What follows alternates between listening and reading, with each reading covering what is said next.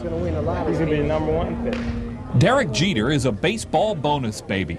The New York Yankees think so much of this 18-year-old that they gave him a $700,000 signing bonus last summer and made him their #1 draft pick. Many baseball publications project Derek Jeter as the Yankees' starting shortstop by 1995. This summer, he's in Greensboro. It's Jeter's first full year of professional baseball. Being a #1 pick, that's you couldn't ask for anything better, but that's all over and done. Now I'm here and I'm in the same position as everyone else.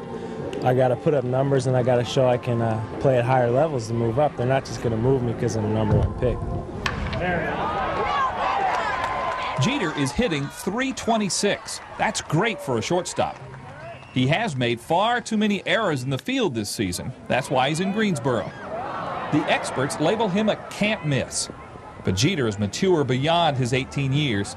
He's attending the University of Michigan in the offseason to prepare for life after baseball. You can't play baseball forever. Like, I can get trip and, break a knee or something today, and you need something to fall back on. So, nothing's ever set.